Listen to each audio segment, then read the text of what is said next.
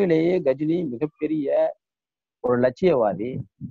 அவர் ஏன் இந்தியா மீது படையெடுத்தார், கொள்ளையடித்ததை மட்டும் நிறுத்தி கொண்டார் என்று சொன்னால், நீங்கள் இதை புரிந்து கொள்வதற்கு ஆப்கானிஸ்தான வரலாறை நீங்கள் படித்திருக்க வேண்டும்.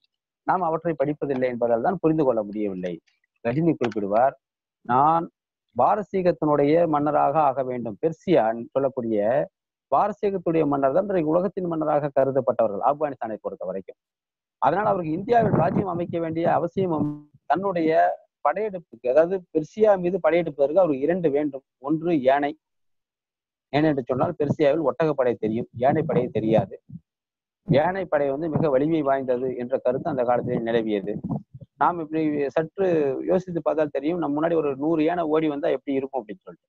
ஆக இங்கிருந்து அவருக்கு தேவையான யானையை பிடித்து செல்வதற்காக போர் ஒன்று. இரண்டாவது, அங்க படையெடுத்து செல்வதற்கு தனக்கு தேவையான செல்வம் வேண்டும். சரி, இவர் கொள்ளையடித்துக் கொண்டே இருக்கிறார் என்றால் எப்பொழுது பெர்சியா மீது படையெடுக்கிறார்? கஜினி தன்னுடைய அண்ணனை பெர்சியா மீது படையெடுக்க வைத்து விட்டு அவருக்கு தேவையான உதவிகளை செய்து கொண்டிருக்கிறார். ஆனால் வரலாற்றில் நாம் படிக்கிறோம், கஜினி ஒரு கொள்ளைக்காரன். அவருடைய நோக்கம் கொள்ளையடிப்பது மட்டும்தான். ஜிகாத் என்று அவர் முஸ்லிம்களையும் தோற்கடித்திருக்கிறார் என்பதை குறிப்பிட வேண்டும். ஆக ஜிகாத் என்பதோ அல்லது கொள்ளையடிக்க வேண்டும் என்பது மட்டுமோ கஜினியுடைய நோக்கம் அல்ல. தனக்கு தேவையான பொருளை பெற்று தன்னுடைய எண்ணத்தை, பேரரசை நிறுவுவதற்கு இங்கே கொள்ளையடிக்கிறார். இப்படி கஜினியை நம்ம கொள்ளைக்காரனாக மட்டும் காட்டுவதும் வரலாற்றில் மாபெரும் தவறு அல்லவா? நிறைய பிழைகளை நாம் செய்கிறோம். மிக மோசமான மன்னர்களை பட்டியல் என்று சொன்னால் அதில் அவுரங்கசீப்புக்கு நிச்சயமாக ஒரு இடம் உண்டு.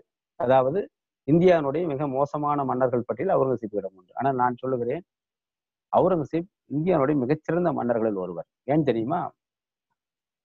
அவுரங்கசீப்புடைய கடைசி காலகட்டத்தில் அவருடைய குறிப்புகள்ல இருந்து சில விஷயங்களை படிக்க நேரிட்டது எனக்கு. இந்திய மன்னர்களிலேயே தனக்கு, அதாவது அவர் ஒரு வேலையா மட்டும் நினைக்கிறார். மன்னர் என்பது ஒரு வேலை, தன்னுடைய வருமானத்தை எதிலிருந்து சம்பாதித்துக் கொண்டார்கள் மிக அழகா கையெழுத்து எழுதுவார். கேலிகிராஃபி நல்லா எழுதுவார் அவுரங்கசீப். அந்த கேலிகிராஃபிலிருந்து வந்த வருமானமும் இந்த முல்லாக்கள் போடக்கூடிய குல்லா தைச்சு விற்பார். மன்னர் தான், ஓய்வு நேரங்கள்ல குல்லா தைச்சு விற்பார். அதிலிருந்து வரக்கூடிய வருமானமூர்த்தியை சேகரித்து வைக்கிறார். அவர் எழுதுறாரு, என்னிடம் 320 மொகராக்கள் இருக்கின்றன. தன்னுடைய தள்ளாத வயதில் எழுதுறாரு 320 மொகராக்கள். மொகராக்கள் என்பது தங்க நாணயம் என்பது உங்களுக்கு தெரியும். நான் இறந்த பிறகு இந்த 320 மொகராக்களுக்குள் என்னுடைய இறப்பு சடங்கு நடத்தப்பட வேண்டும். அதில் மீதம் இருக்கக்கூடிய அந்த நாணயங்களை எங்க பண்ணணும் அப்படின்னு சொன்னாக்க, ஏழைகளுக்கு, இந்த பக்கீர்களுக்கு பகிர்ந்தளித்து விடுங்கள். ஏனென்றால் நான் வாழ்ந்த காலகட்டத்தில் யாருக்கும் எதுவும் செய்ததாக எனக்கு நினைவில்லை. வாழ்ந்த காலகட்டங்கள்ல எதுவும் நான் செஞ்சுதான் நினைவில்லை. அதனால என்ன என்னுடைய சமாதி வேண்டாம், வெறும் மண்ணு மட்டும் இருக்கட்டும் என்னுடைய சமாதி மேல. என்னுடைய உடலானது ஒரு மரத்திற்கோ புழு பூச்சிற்கோவாவது பயன்படுத்தும் என்று எழுதுகிறார். அது மட்டுமல்ல மன்னர்களே, ஒழுக்கத்தின் மிக சீடராக இருந்தவர் அவுரங்கசீப். இந்துக்களுக்கு அவர் எதிரியாக இருந்திருக்கலாம். நம்ம தமிழ் மன்னர்கள் சைவத்தில் இருந்து கொண்டு வைணவத்துக்கு எதிரியாக இல்லையா, அல்லது சமணர்களை கழிவில் ஏற்றவில்லையா? அப்படி பார்த்தால் அவுரங்கசீப் செய்தது அந்த காலகட்டத்தை பொறுத்தவரையில் சரி என்று சொல்லவில்லை என்றாலும் கூட அவர் செய்ததற்கு காரணம் இருந்தது என்று நாம் ஏற்றுக்கொள்ள முடியும். இந்திய மன்னர்களிலேயே அக்பரை நாம் புகழ்கிறோம், அசோகரை புகழ்கிறோம். ஆனால் நேரடியாக அரசவையில் இருந்த நேரங்களில் எல்லாம் குறைந்தது ஒரு நாளைக்கு ஒரு 300 பேரையாவது வரவழைத்து அவர்களுக்கு தன் கையாலேயே தீர்ப்பு எழுதியிருக்கிறார். என்ன குறை என்று கேட்டு அங்கவே தீர்ப்பு எழுதியிருக்கிறார். அதெல்லாம் பார்க்காம மிக அருமையான ஒரு மன்னராக இந்த காலகட்டத்தில் அவர் வாழ்ந்து கொண்டிருக்கிறார் என்று சொன்னால் அவுரங்கசீப் நம்ம குறை சொல்றோம். அவுரங்கசீப் ஷாஜகானை சிறைப்பிடித்ததுக்கு ஒரு காரணம் குறிப்பிடுகிறார். என்ன தெரியுமா?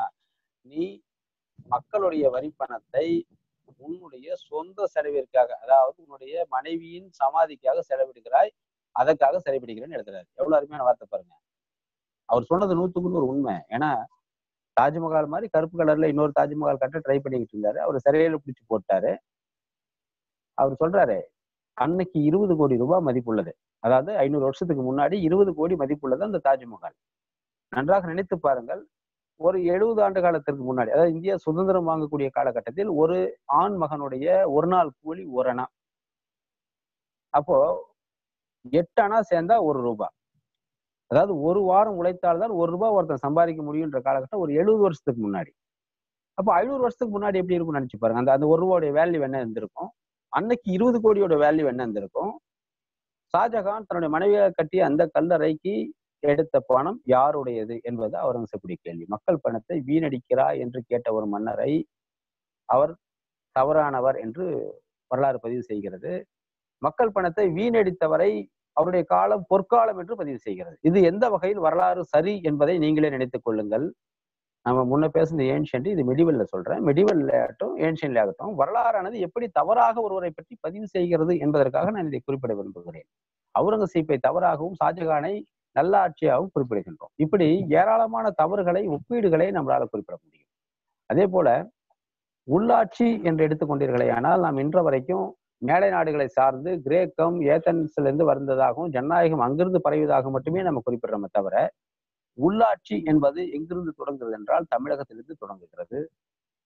அதுவும் குடைவோலை முறையை மிக அழகாக கல்வெட்டுகளில் செதுக்கி வைத்திருக்கிறார் பராந்தக சோழர். உத்தரமேரூர் கல்வெட்டுகள்ல அவ்வளவு அருமையாக உள்ளாட்சி தேர்தலை பற்றி செதுக்கி வச்சுக்கிறார். யாரெல்லாம் தகுதி படைத்தவர்கள், யாரெல்லாம் தகுதி இழந்தவர்கள், தேர்ந்தெடுக்கப்பட்ட பிறகு ஒருவரை தகுதி நீக்கம் செய்வதற்கு என்னென்ன வேண்டும், எப்படி தேர்ந்தெடுக்கப்பட வேண்டும் என்பது வரை அந்த உள்ளாட்சி தேர்தலுக்கான அடையாளத்தை, இலக்கணத்தை நாம் செதுக்கி வைத்திருக்கவே பதிவு செய்து கொண்டிருக்கிறது என்பது என்னுடைய கருத்து. அதாவது வரலாற்றில் மிக மோசமான மன்னர்களை பட்டியலிட்டால் அவுரங்கசீப்பை முதலிடத்தில் கொண்டு வந்து வைப்போம். என்ன காரணம் என்றால், இந்துக்களை அவர் கொடுமைப்படுத்தினார், இசை வெளியீட்டை அவர் தடுத்தார், முஸ்லிம் மதத்தை தவிர வேற எந்த மதத்திற்கும் ஊக்குவிக்கவில்லை, கலைகளை அவர் ஊக்குவிக்கவில்லை என்பது அவர் மீதான மிகப்பெரிய குற்றச்சாட்டு. சீக்கிய குருவை கொன்றார் என்பதும் அவர் மீதான குற்றச்சாட்டு. நான் சொல்லுகிறேன், இந்தியாவின் மிகச்சிறந்த மன்னர்களுள் அவுரங்கசீப்பும் ஒருவர். ஏனென்று சொன்னால், இந்திய மன்னர்களிலேயே தினமும் அவர் அரசவையில் இருக்கக்கூடிய காலகட்டத்தில் குறைந்தது 300 பேருக்காவது மனுவை பெற்று அந்த இடத்திலேயே தீர்ப்பளித்தது அவர்தான். மண்டே பெட்டிஷன் மாதிரி அன்னைக்கே வாங்கி அன்னைக்கே தீர்ப்பளிக்கக்கூடிய ஒரு முறையை அவுரங்கசீப் பின்பற்றியிருந்தார். மக்களை அவர் மதித்தார், கலைகளை விட மக்களை அவர் மதித்தார் என்பது உண்மை. நம்மளுடைய தமிழ் மன்னர்கள் கூட சைவத்திற்காக சமணத்தை கழுவில் ஏற்றிருக்கிறோம், சமணத்திற்காக வைணவத்தை கழுவில் ஏற்றிருக்கிறோம். அதனால அந்த காலகட்டத்தை பொறுத்த வரைக்கும் சமய ஒறுப்பு என்பது ஒரு வகையான பொது கோட்பாடு தான். அதுல அவுரங்கசீப் எந்த விதமான விதிவிலக்கும் அல்ல. அது மட்டுமல்ல, அவுரங்கசீப் தன்னுடைய தந்தையான ஷாஜகானை சிறையில் இடுவதற்கு ஒரு காரணத்தை வெளியிடுகிறார். என்ன காரணம் தெரியுங்களா? மக்கள் வரிப்பணத்தை நீ வீணடிக்கிறாய் என்று வெளியிடுகிறார். அதாவது ஷாஜகான் தன்னுடைய மனைவிக்காக கட்டிய தாஜ்மஹால் 20 கோடி ரூபாய் பொறுமானமானது. அன்றைய நிலைமைக்கு ஒரு 500 வருஷத்துக்கு முன்னாடி 20 கோடி பொறுமானது என்று சொன்னால், ஒரு 70 ஆண்டுகளுக்கு முன்பு, அதாவது நான் சொல்றது இந்திய சுதந்திரம் அடையக்கூடிய காலகட்டத்தில் ஒரு ஆணுடைய கூலி எவ்வளவுன்னு பாத்தீங்கன்னா, ஒரு நாளைக்கு 1 அணா, அதாவது 8 அணா சேர்ந்தா 1 ரூபாய் அப்படின்னு சொன்னா 8 நாள் உழைத்துதான் ஒரு ரூபாய் சம்பாதிக்க வேண்டும் 70 வருடங்களுக்கு முன்னாடி. அதுவே 500 வருடங்களுக்கு முன்னாடி நீங்க பாருங்க, அவர்களுடைய இது எவ்வளவு இருந்திருக்கும், அந்த 1 ரூபாயோட வேல்யூ எவ்வளவு இருந்திருக்கும். அப்போ 1 ரூபாய்க்கு அந்த வேல்யூ சொன்னா 20 கோடிக்கு என்ன வேல்யூ இருந்திருக்கும்? இந்த 20 கோடி யாருடைய பணம் என்றால் மக்கள் வரி பணம். இதைதான் அவுரங்கசீப் தன்னுடைய குறிப்புகளை குறிப்பிடுகிறார். மக்கள் வரி பணத்தை நீ வீணடிக்கிறாய், அதற்காகத்தான் உன்னை சிறையில் அடைத்தேன் என்று குறிப்பிடுகிறார். எவ்வளவு பாருங்க, தன் தந்தையை பிடித்து போட்டது ஆட்சிக்காகவோ ஏதோ அது அவருடைய நோக்கம் வேறாக இருந்தாலும் கூட குறிப்பிடக்கூடிய காரணம் மிகச்சிறந்த காரணம். மக்கள் வரி பணத்தை வீணடித்ததுக்காக சிறையில் எடுத்தார் என்பதற்காக அவுரங்கசீப்பை கெட்டவர் என்கிறோம், வரலாறு பதிவு செய்கிறது. ஆனால் மக்கள் வரி பணத்தை வீணடித்து கலைகளை வளர்த்ததாக குறிப்பிடக்கூடிய ஷாஜகானை இந்தியாவுடைய பொற்கால கட்டத்தில் ஒருவராக நாம் குறிப்பிடுகிறோம். வரலாறு எப்படி பதிவிடுது பார்த்தீங்கன்னா, பெர்னியர் மிக அழகாக குறிப்பிடுவார். ஷாஜகான் காலத்தில் 2 பஞ்சங்கள் ஏற்பட்டது. ஆக்ராவில் ஏற்பட்ட பஞ்சத்தின் போது மக்கள் இறந்து வீதியில் கிடக்கிறார்கள், தூக்கி செல்வதற்கு ஆள்கள் இல்லை, கழுகும் காக்கையும் தூக்கி செல்கின்றன, அதாவது ஊரே அழிஞ்சு போச்சு அப்படின்னு எழுதுறாரு. இவ்வளவு பெரிய பஞ்சம் வருவதற்கு மக்கள் வரிப்பணத்தை நியாயமாக ஷாஜகான் செலவிடவில்லை என்பதுதான் உண்மை. ஆனால் வரலாற்றில் நாம் நிச்சயமாக வேறு மாதிரி பதிவு செய்கிறோம். ஆக அது மட்டுமல்ல, அவுரங்கசீப் தான் இறக்கக்கூடிய காலகட்டத்தில் ஒரு கையேட்டு குறிப்பை படிக்கக்கூடிய வாய்ப்பு எனக்கு கிடைத்தது. அதுல அவர் எழுதியிருக்கிறாரு, என்னுடைய சம்பாதியம். அவருடைய சம்பாதியம் சொன்னா அவருடைய கையெழுத்து மிக அழகா இருக்கும். கேலிகிராஃபி, அதாவது திருக்குறான கையால் எழுதக்கூடிய கலை. கேலிகிராஃபியில மிக அழகா எழுதக்கூடிய கையெழுத்துடையவர். தன்னுடைய சின்ன பேர குழந்தைங்களுக்கு கதை சொல்லிக்கிட்டே அழகா எழுதுவாரு, புல்லா தைப்பாரு. மன்னர் தான், பேரரசர் தான், இந்தியாவிலே மிகப்பெரிய நிலப்பரப்பு ஆண்டவர்கள் அவரும் ஒருவர் தான். ஆனாலும் புல்லா தைச்சு அதுல இருந்து வரக்கூடிய வருமானத்தை அவர் சேமிச்சு வைக்கிறார். அதுதான் அவருடைய வருமானம். அரசர் என்பதற்காக அவர் என்றும் 1 ரூபாய் எடுத்துக்கொண்டதல்ல. கஜானாவிலிருந்து தன்னுடைய தனிப்பட்ட விஷயத்துக்காக எடுத்துக்கொண்டதில். ஆக நேர்மையானவர் தானே. என்ன ஒரு தன் தந்தை மீது செலுத்திய குற்றச்சாட்டு தன் மீது வரக்கூடாது என்பதில் மிக கவனமாக இருந்தவர் என்பதில் எந்த விதமான மாற்று கருத்தும் இல்லை. அவர் எழுதுறாரு, 320 மொஹராக்கள் என்னிடம் சேமித்து வைக்கப்பட்டிருந்தன. இந்த 320 மொஹராக்களை மட்டும் கொண்டு என்னுடைய இறுதிச் சடங்கை நடத்த வேண்டும். மீதம் இருக்கக்கூடிய 1-2 மொஹராக்களை அருகில் இருக்கக்கூடிய பக்கீர்களுக்கு அளித்து விடுங்கள்.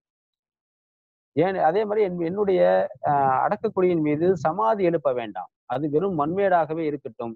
ஏனென்று சொன்னால் இருந்த வரையில் நான் யாருக்கும் எதுவும் செய்ததாக எனக்கு நினைவில்லை. ஒரு நாளைக்கு 300 பேருக்கு அன்னன்னைக்கு பிரச்சனையை தீர்த்தவர் எழுதுறாரு. யாருக்கும் நான் எதுவும் செய்ததாக எனக்கு நினைவில்லை. ஆக ஒருவர் வாழ்நாளில் செய்ததையெல்லாம் மறந்துட்டு சொல்றாரு. அதனால என்னுடைய உடலாவது மண்ணுக்கோ மரத்திற்கோ உணவாகட்டும். அந்த வகையில் நான் திருப்தி பெற்றுக் கொள்கிறேன். என்னுடைய உடல் மீது சமாதி எழுப்ப இன்னைக்கும் நீங்க டெல்லி செங்கோட்டை போனீங்கன்னா அவுரங்கசீப் சமாதி நிச்சயமாக மண்மேடாக தான் இருக்கிறது. சமாதி எழுப்பவில்லை பேராசிரியர்களே. அவ்வளவு பெரிய சிறந்த மன்னரை நாம் மோசமானவராக எழுதுகிறோம். வரலாற்றில் பதிவு செய்கிறோம்ன்றது வருத்தத்துக்குரிய விஷயம் அல்லவா? இது மிடிவல் பீரியட்ல நம்ம எந்த மாதிரியான ஒரு தவறை செய்திருக்கிறோம் என்பதற்காக சுட்டிக்காட்டுகிறது. மறுவாசிப்பு இந்தியாவினுடைய வரலாற்றை கட்டமைப்பதில் மறுவாசிப்பு வேண்டும் என்பதை சொல்வதற்காக நான் குறிப்பிட்டேன். அதே போல உள்ளாட்சி என்று சொன்னால் ரிப்பனை எடுத்துக்கிறோம். என்னுடைய ரிப்பன் எங்கள் அப்பன் என்று குறிப்பிடுகிறோமே, நமக்கு சற்றேனும் மெக்காலே சொன்னது போல உணர்வு இருக்கிறதா? வரலாற்றிலே உள்ளாட்சி என்றால் கிரேக்கத்தையோ அல்லது ஆங்கிலேயர்களை முன்னுதாரணமாக காட்டக்கூடிய நம்ம ஏன் இந்தியர்களை முன்னுதாரணம் காட்ட விரும்புவதில்லை? தமிழர்களை ஏன் முன்னிலைப்படுத்துவதில்லை? 950 வாக்கிலே முதலாம் பராந்தக சோழன் வெட்டியிருக்கக்கூடிய உத்தரமேரூர் கல்வெட்டுல மிக அழகாக உள்ளாட்சி பற்றிய வரையறை. இன்னைக்கு எப்படி சட்ட திட்டங்களை வகுத்து ஒரு தேர்தல் ஆணையம் நடத்தப்படுகிறதோ அதே போல ஒரு தேர்தல் ஆணையத்தை வைத்து நடத்தியிருக்கிறார்கள் அன்றைக்கு. யாரெல்லாம் தகுதியானவர்கள், யாரெல்லாம் தகுதி இல்லாதவர்கள், தேர்ந்தெடுக்கப்பட்ட பிறகு தகுதி இழப்புக்கான காரணம் என்ன, இப்படி கல்வெட்டிலே பொறித்து வைத்திருக்கிறார் உள்ளாட்சியை பற்றி.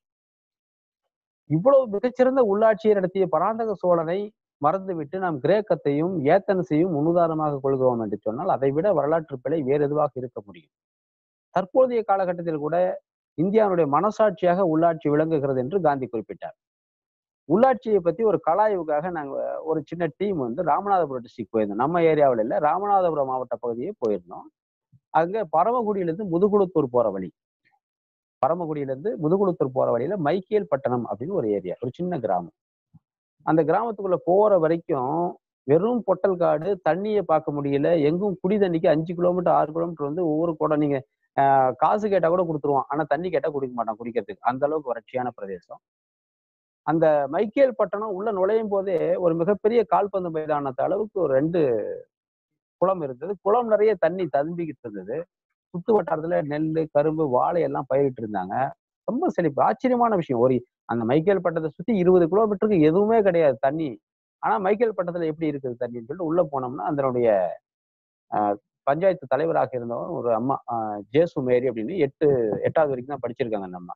அவங்கள கேட்டோம், எப்படி இந்த பகுதி மட்டும் இவ்வளவு செழிப்பா அவங்களால வச்சிருக்க முடியுது? அவங்க 1996ல இருந்து 2 முறை அந்த பஞ்சாயத்து தலைவராக இருந்தவங்க. நாங்க சொல்ல 98, 99 அந்த பீரியட்ல நாங்க கலாய்வு போயிருந்தோம்.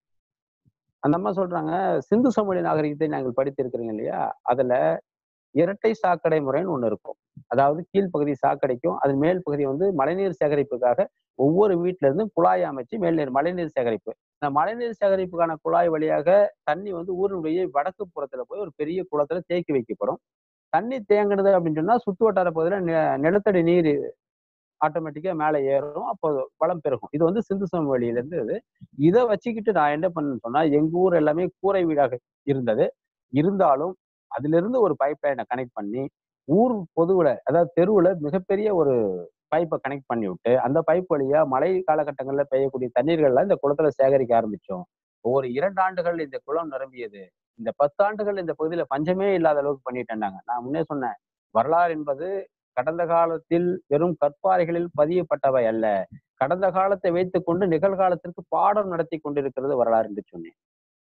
எவ்வளவு அழகா சிந்து சமவெளியிலிருந்து பாடப்பட்டிருக்க பத்தியில ஒரு 8வது படித்தவர்கள், ஒரு 8வது படித்தவர்கள் செய்யக்கூடிய காரியத்தை ஒரு உயர் பதவியில் இருக்கிற கூட சிந்திப்பதில்லை.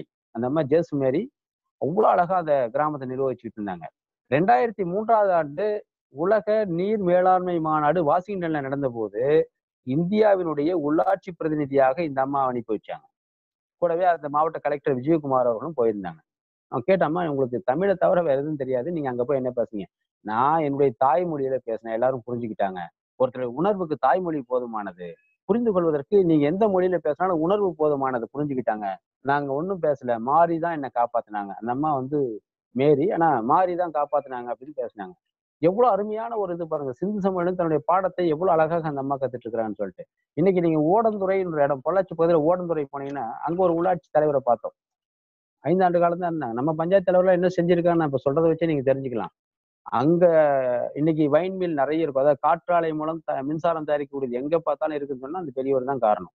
இன்னைக்கு இந்திய அரசாங்கத்திற்கு அவங்க மின்சாரத்தை அளிச்சுட்டு இருக்கிறாங்க. ஒரு சாதாரண பஞ்சாயத்து ஓவர் இது பண்ணிக்கிட்டு இந்திய அரசாங்கத்துக்கு அவங்களுடைய பங்களிப்பை செஞ்சுட்டு இருக்கிறாங்க அப்படின்னு சொன்னா, அதை விட மிகப்பெரிய ஒரு உள்ளாட்சி தத்துவத்தை நம்ம வேற எங்கிருந்து எடுத்துக்க முடியாது. ஆனா அதே சமயம் நம்ம என்ன பண்றோம்னா, உள்ளாட்சி அமைப்புகளுக்கு வேறு ஒருத்தரை உதாரணம் காட்டுகிறோம் என்பதுதான் வேதனைக்குரிய விஷயம் அப்படின்னு சொன்னேன். ஸோ இப்போ ஆஹ் இதெல்லாம் மீறி இது வந்து மிடிவல் பீரியட்ல எப்படி வந்து நம்ம வந்து வரலாற்றை கரெக்ஷன் பண்றோம் அப்படின்றதுக்கான ஒரு இது அப்படின்னு சொன்னா, அடுத்ததாக நீரியல் மேலாண்மையை பத்தி இப்போ நம்ம பத்தி பேசிக்கிட்டு இருந்தோம், தேசுமரியை பத்தி. அதுலயே 2000 ஆண்டுகளுக்கு முன்பே உலகினுடைய பழமையான அணைகளில் ஒன்றாக கருதக்கூடிய உலகில் பழமையான அணைகள்ல ஒன்று வந்து கல்லணை. 3வது அணை தான், இது முதல் அணை கிடையாது. ஆனா அந்த பழமையான அணையானது இன்று வரை பயன்பாட்டில் இருக்கிறது என்பதுதான் பெரிய விஷயம். எப்படி இன்னைக்கும் பயன்பாட்டில் அவங்களால வச்சிருக்க முடியாத அளவுக்கு மிகச்சிறந்த தொழில்நுட்பத்தை அவர் பயன்படுத்தி இருக்கிறார்.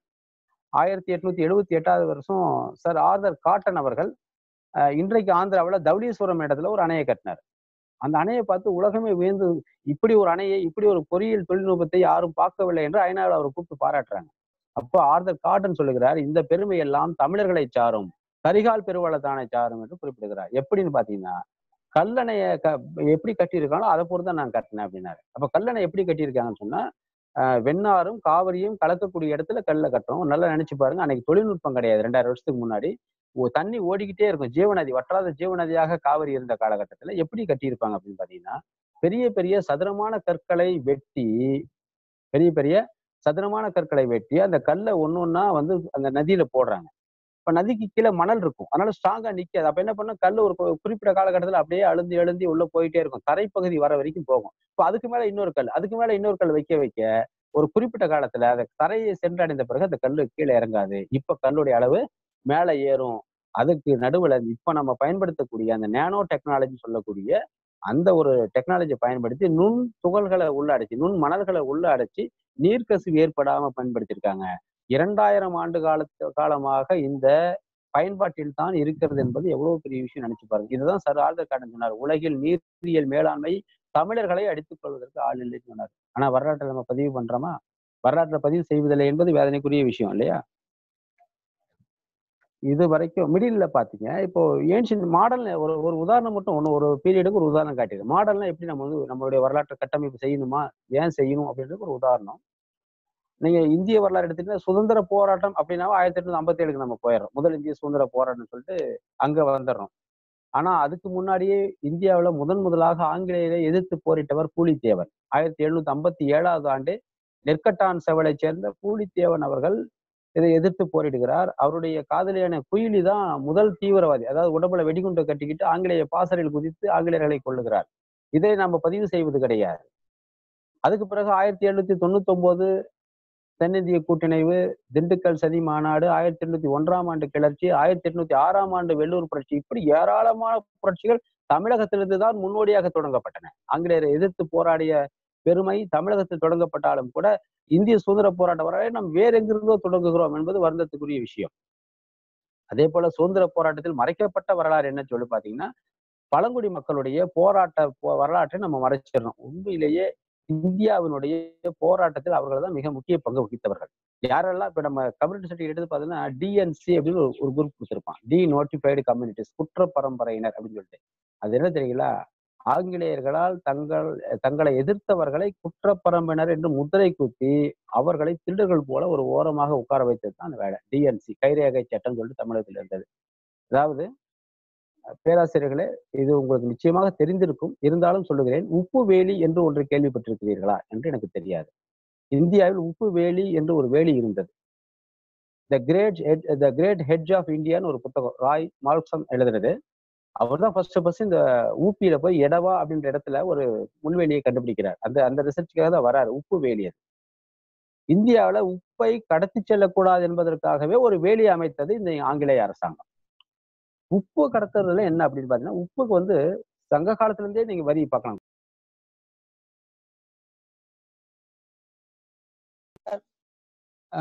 பிற்காலத்துல முகலாயர் காலத்துல உப்பு வரி இருந்ததை பற்றி குறிப்புகள் காணப்படுகின்றன.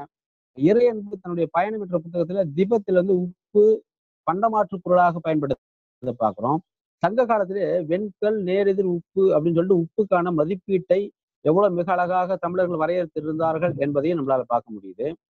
இப்படிப்பட்ட உப்பை வரி விதிப்பதன் மூலமாக ஆங்கிலேயர்கள் ஏராளமான பணம் சம்பாதித்தார்கள். 1784 ஆண்டு ஒரு ஆங்கிலேய குறிப்பிடுகிறது. 1784-85 ஆங்கிலேயர்கள் பெற்ற அந்த உப்பு வரியினுடைய அளவு எவ்வளவு பார்த்தா 62,57,000. 62,57,000. ₹1 என்ன என்பது நான் முன்னே சொன்னேன். 70 வருஷத்துக்கு முன்ன ₹1 என்ன? அப்போ 1784 ₹1 என்ன மதிப்பு இருக்கும்? அன்னைக்கு ஆங்கில கம்பெனிக்கு, ஒரு சாதாரண கம்பெனிக்கு வந்த வருமானம் 62,57,000 என்பது எவ்வளவு பெரிய தொகை.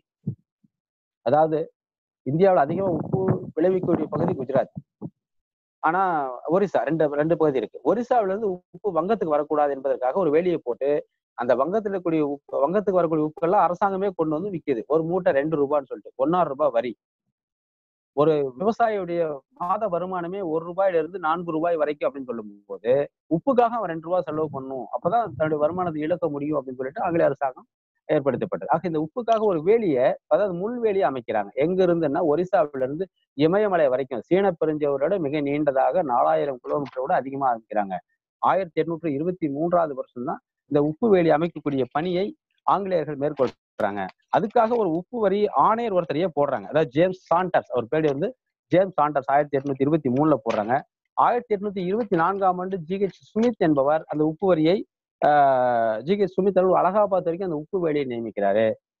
1885 வருஷம் இந்திய தேசிய காங்கிரஸை பவுன் பண்ண ஏஓ ஹியூம் இந்திய ஆதரவாளராக நாம் வரலாற்று பதிவு செய்கிறோம்.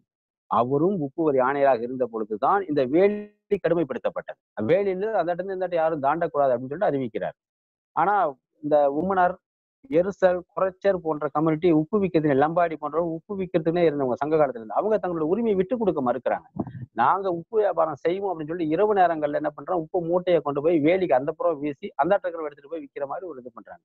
அதனாலதான் அந்த மக்கள் எல்லாம் இரவு நேரங்கள்ல பிடிச்சிட்டு போய் ஆண்கள் எல்லாம் ஸ்டேஷன்ல இருக்கணும், கைரேகை ஊற்றணும், நீங்க இங்கதான் உட்காரணும், இரவு நேரம் முழுக்க அங்க உட்காரணும்னு சொல்லி அவங்களே குற்ற பரம்பரையினர் டிஎன்சி அப்படின்னு ஒரு கம்யூனிட்டி ஏற்படுத்துறாங்க. உப்பு வணிகத்திற்கு மிக முக்கியத்துவம் கொடுத்து தண்டி யாத்திரையை நடத்தினார் என்பது குறிப்பிடத்தக்கது. ஆனா தண்டி யாத்திரைக்கு 1008 காரணம் சொன்னாலும் கூட இது ஏன் உப்புக்கு அவர் எடுத்துக்கொண்டான்னு சொன்னா உப்பினுடைய வேல்யூ எவ்வளோ அப்படின்றத இந்த உப்பு வேலியின் மூலமாக அவர் அறிந்திருந்தார். இன்றைக்கு இந்த உப்பு வேலி மறந்து விட்டதெல்லாம் கூட இந்தியாவில் அதனுடைய அடையாளம் உத்தரப்பிரதேசத்தில் கூடிய எடவா என்ற இடத்தில் காணப்படுகிறது. இப்படி நிறைய உதாரணங்கள் நம்மளால சொல்ல முடியும். ஏன்ஷியன்ல எழுதப்பட்ட வரலாறு ஆதாரம் கிடைக்கல, மெடிவல் எழுதப்பட்டது, கோர்ட் போயட்ஸ் சொல்லக்கூடிய அரசவை கவிஞர்கள் எழுதப்பட்டது, பின் காலனித்துவ ஏற்படுத்தது ஆங்கிலேயர் வரலாறு எழுதுறாங்க. இப்படி நிறைய வரலாற்று குறிப்புகள்ல ஏராளமான வரலாறுகள் மறைக்கப்பட்டிருக்கின்றன அல்லது மறுக்கப்பட்டிருக்கின்றன. பேராசிரியர்களே, இந்திய வரலாறு நிச்சயமாக மாற்றியமைக்கப்பட வேண்டும் என்பதற்கு நான் சுட்டிக்காட்டிய ஒரு சில உதாரணங்கள் சரியாக இருக்கும் என்று நினைக்கிறேன். இந்த உதாரணத்தை அடிப்படையிலாவது இனி பகுதி சார்ந்த வரலாறு எழுதப்பட்டு இந்தியாவுடைய உண்மையான முகமும் உண்மையான வரலாறும் எழுதப்பட வேண்டும் என்பது என்னுடைய ஆவா. இந்த நிகழ்ச்சிக்கு வாய்ப்பளித்த அரண் நிறுவனத்தினுடைய தலைவர் அவர்களுக்கும் ராஜுக்கல் கல்லூரியுடைய முதல்வர் துறை தலைவர் அவர்களுக்கும் எனது நன்றியும் வணக்கத்தையும் தெரிவித்துக் கொள்கிறேன். மிக்க நன்றி ஐயா. சில கேள்விகள் முன்வைத்து இருக்கிறார்கள். மேடம் வணக்கம். ஒரு அவசர கேள்வி இருக்குது. நாகூர் கேணி. மேடம் வணக்கம், உங்களுடைய முயற்சிக்கு வாழ்த்துக்கள். ரிசோர்ஸ் பர்சனுடைய டாக்கு பிரசன்டேஷனுக்கு என்னுடைய வாழ்த்துக்கள்.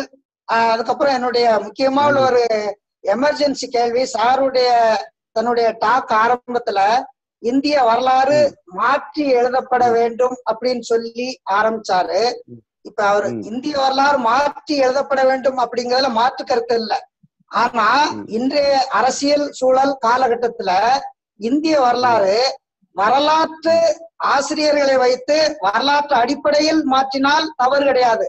ஆனா ரிலிஜியஸ் ஓரியன்டாகவும் பொலிட்டிக்கல் ஓரியன்டாகவும் இப்போ உள்ள காலகட்டத்துல போய்கிட்டு இருக்குது. அப்ப அப்படி வரும்போது எப்படி வரலாறு மாற்றும் போது அது ஒரு ரியல் ரீரைட் ஹிஸ்டரி ஆகும். ஒண்ணு. அதுக்கப்புறம் Indian council of historical studies member கூட இப்ப பாருங்க, 10 வருஷத்துக்கு முன்னாடி எல்லாருமே பொலிட்டிக்கல் ஓரியன்டட் ரிலிஜியஸ் ஓரியன்டட் இல்லாம இருந்தது. ஆனா இன்னைக்கு எல்லாமே religious political ஓரியன்டா Indian council of historical ஸ்டடீஸ்க்கு மாத்திட்டாங்க. இதே மாதிரி ரீரைட் ஹிஸ்டரிக்கு ஒரு மெம்பர் போட்டிருக்கிறாங்க. மெம்பர்ஸ் அந்த மெம்பர்ஸ்ல ஹிஸ்டோரியன்ஸ போடுறதுக்கு பதிலா கார்பரேட் ஆட்களையும் பொலிட்டீசியனையும் ரிலிஜியஸ் ஓரியன்டையும் போட்டிருக்காங்க.